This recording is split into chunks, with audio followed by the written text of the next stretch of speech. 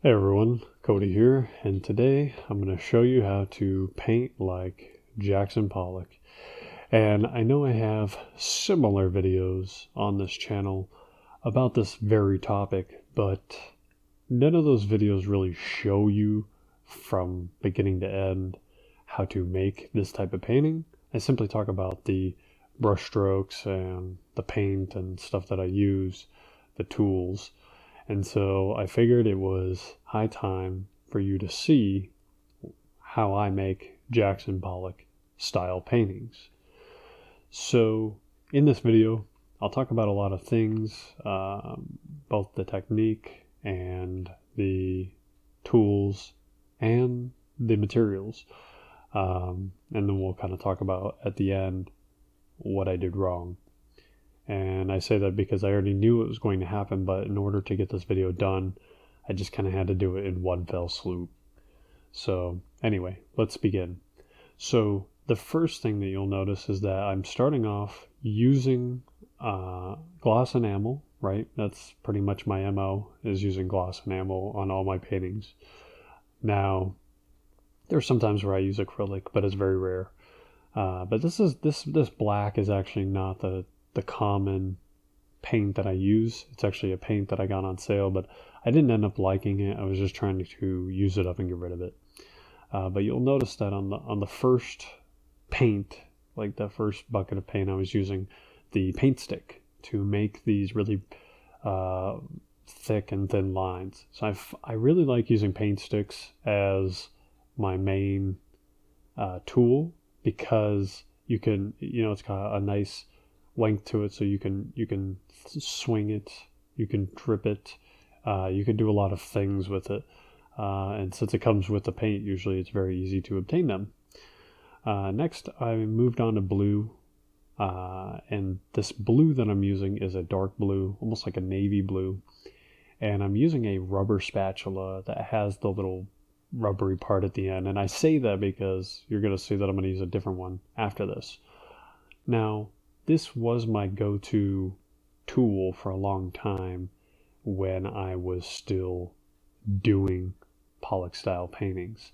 I don't really do Pollock style paintings anymore. I really just did this for the video so that people could see the process, because I've talked about it, but I've never really shown it. But yeah, this was my go-to tool, is using the plastic handled spatulas with the thicker rubber end at the end. But again, I've kind of grown to like using the wooden paint sticks just because they give you so much control. But they're great for splashing or dripping, because the spatula has that end on it that kind of collects the paint, and then you can kind of throw it. If you do it with the stick, it's a lot thinner, swipes and piles. So here you can see that I'm really kind of throwing it to create big drops. And I know that the painting is not zoomed in, so I do apologize. But hopefully you can kind of see the pieces as they're made. Really, it's not so much about the little pieces, but the action itself. And see, a lot of people criticize Jackson Pollock paintings for what they see when they look at it. But really, it's not about the Jackson Pollock painting and really what you look at. A lot of it has to do with the action of making the painting. And what Pollock talked about in his interviews is that for him, painting the piece was as much as the piece itself. And I think that that's that makes a lot of sense, especially when you make this style of painting. So it's not about just a bunch of drips and lines and splashes. It's more about the work that you're putting in to make it. So it's more about the action, really, than it is the finished piece. So now I've moved on to orange. And the reason I'm using these colors is because I was using the colors of two of his more famous paintings, Blue Poles and Convergence. And so I kind of wanted to use similar colors in making this painting that I could show you guys. So you can see that I'm using a different type of rubber spatula. So this one here it's a thin, full, I guess it's covered in rubber, but the whole thing is covered. It doesn't have like a plastic handle with a thick end on it. It's literally, the whole thing is just like a soft rubber that makes it into like one thin piece. I think I got it at like Walmart or Michael's or something. But it is a rubber spatula, but the whole thing is covered in rubber. So instead of it being like the other one where it's two pieces, this whole thing is the rubber spatula. So I don't know how to describe it in a way that makes sense. But anyway, so next we're going to move on to yellow. And it's hard to see, but I am wearing gloves. Always wear gloves when I use gloss enamel. It destroys things. So we've got a bright yellow here, and I'm just using the back of a paintbrush. So this was a common thing that Pollock used. He used, the back of paintbrushes. He even used sticks. So here I'm using the back of the paintbrush, and this is actually how I started making these paintings, was using the back of paintbrushes, and then I kind of branched out and tried other things. What's nice about the paintbrush is that it can give you some really thin lines, and you can flick it very easily. So it creates very big, erratic splashes.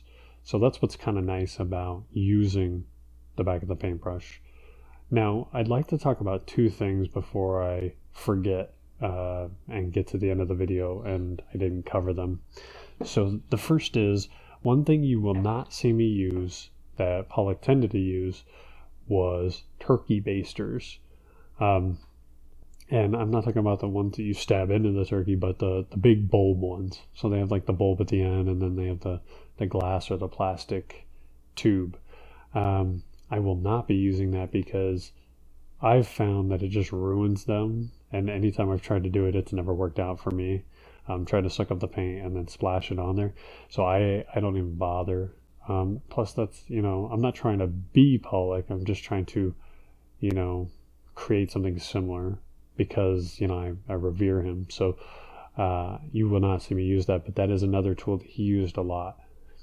The second thing is that I did not let these layers dry. And so that was the thing that I was going to talk to you about that I made a mistake on.